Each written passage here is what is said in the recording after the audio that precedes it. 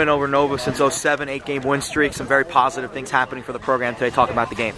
Yeah, it's a real big win for us. You know, beating a team like Villanova. Villanova's a well-coached team, and they never beat themselves. You know, and that's what we did today. Our pitchers came out and they threw strikes. They got ahead and they stayed ahead, and we made the plays in the field, and that's what kept everything close. And that's what we did. It seems as though the momentum has been carrying over from week to week, and now obviously this Friday, you said to me right after the game, it starts to count for real in the conference play. So talk about how you carry that over.